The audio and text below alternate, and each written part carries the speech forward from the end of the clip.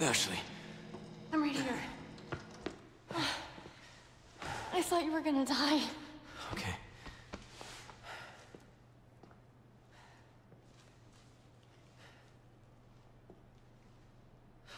You did this.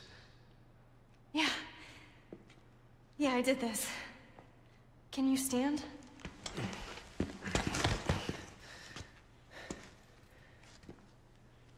The map? Yeah, I found it. I think it says we can get out if we go this way. Hey, we're a team, right? Keep this up, I'll be out of a job.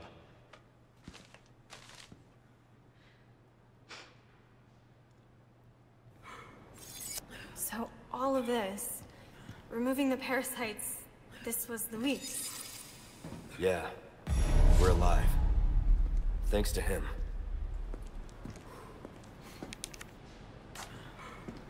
So, Luis, I don't know what I'm looking at here. Luis did get a lot. Someone had a field day looting the Umbrella Labs.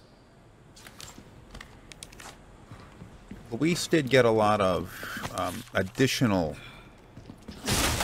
treatment in this game as opposed to in the original, where he was more or less just a character to exist for a short period of time and then sort of get killed off fairly early in the game.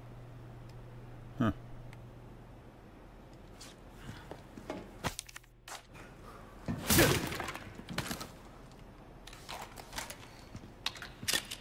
So they made him not only a little bit easier to understand his motivations and all that kind of stuff, they have him, even after his death, have him influencing the story in some way, where we have, like, oh, well, he was the person who created the way of getting out of here before, but it was... I bet we could use that. Yeah, I bet you could. There's nothing in here, is there? In the original game, they did have this, where Luis created the way of removing the plaga out of their body. But in this, they have like, oh, well, like, they sort of thank him after the fact. Just a little touch. Sorry. Like I said, we're a team.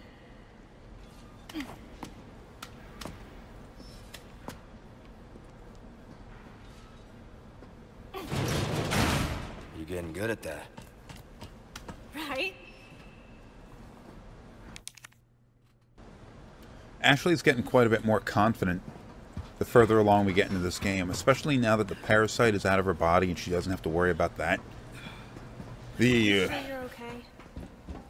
Never been better. Good.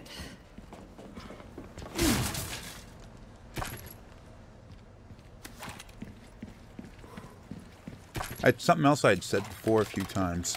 It's a really nice touch that they have. Ashley seemed to show some kind of genuine concern for Leon, as opposed to him just sort of being her means of escaping.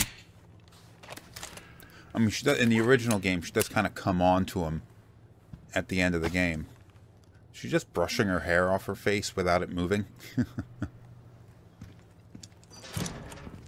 It's the little touches that are important. What is this place?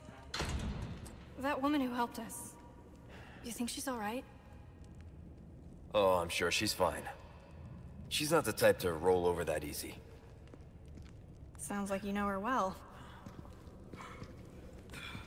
You started to see this in like the PlayStation 2 era, where as character models got more and more detailed, the greater and greater opportunities there were to input subtle little details in the way that their expressions, their mannerisms, the way their hands move and all that kind of stuff, which on one hand can come across really clunky because the more accurate or realistic a character model looks, the more obvious it is when something doesn't quite look natural. But you can have little details in there that really just make... Ah, shit, I saw it too. I walked right into it.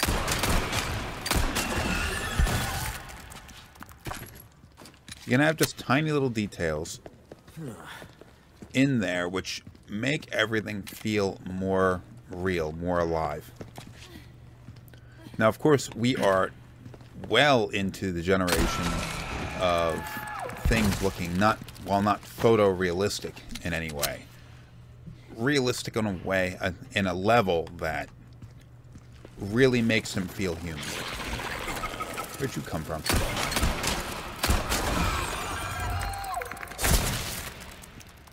Huh. This is all just extra crap. Is there anything here to collect? Yeah, there is.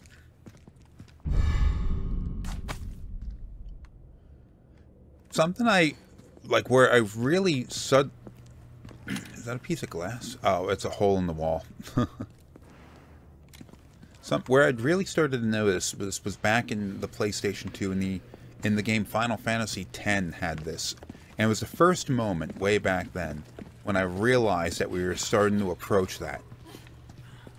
There was a scene where they're riding on the back of some kind of large creature across a shallow lake. And the main character is sitting there, like, leaning back, and you have this character who's rambling off some racist tirade, not realizing that one of the other characters in your party is actually, like, a half member of that race.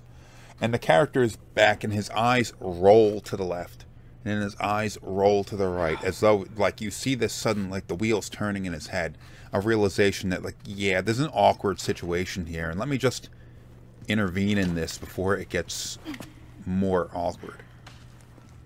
Thanks.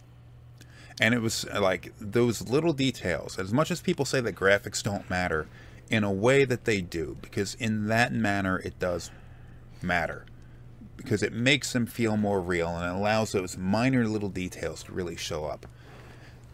Now in this, it's a little bit strange that she's doing it the entire game. She should get a little bit more normalized to the situation, but these minor little gestures that Ashley does here, where she looks like she's scared all the time, and she looks like the way she's curling her body up right there in a way, her hands across her belly and all that, makes her look like she's afraid.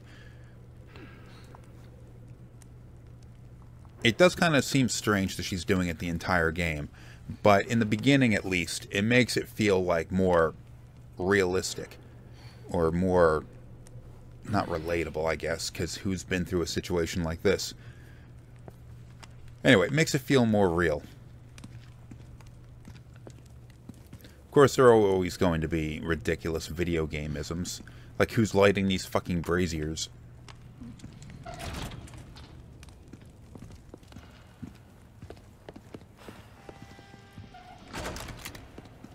Hey, bug. How you doing? You're not that well disguised. The way she covers her ears whenever you fire your gun off. And other little details, like when you run into her. She steps out of the way. Okay, she didn't really do it then. Alright, okay, she's not really doing it. Kind of. Get into a more open area. Where she sort of like reacts like, oh my god, I'm about to get run into. She's not doing it. Anyway, little details that she's not doing, but also like the fact that she's sort of covering her chest up a little bit. Seriously, motherfucker?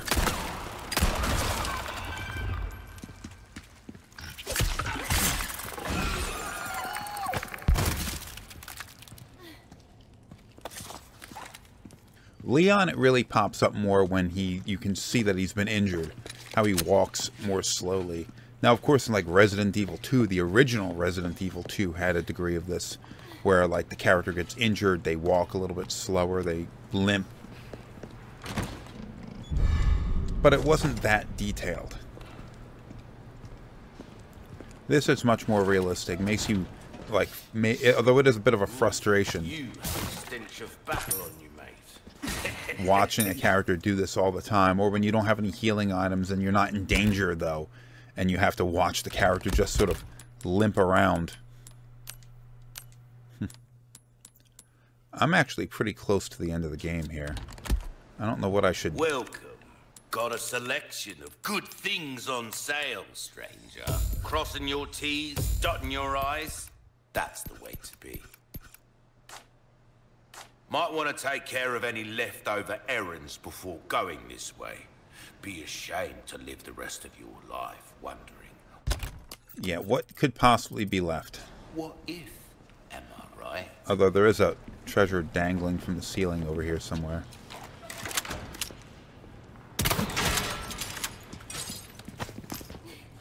Yeah, I didn't need that. But yeah, this is pretty much the end of the game, so... Take a look. Something's bad. Just sort of, get everything you need. Welcome.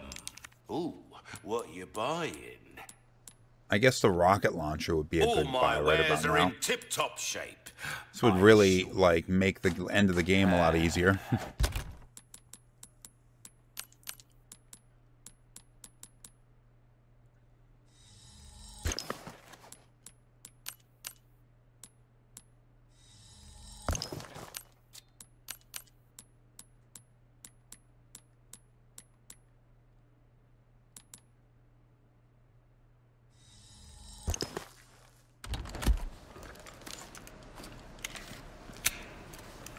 I'm sure I'll find more ammo out there. Might as well craft everything I can. Reload everything I can. And I have a flash grenade, so let me register that here. Welcome. And I'll end the episode before I move on because, you know, end of the game. Next time,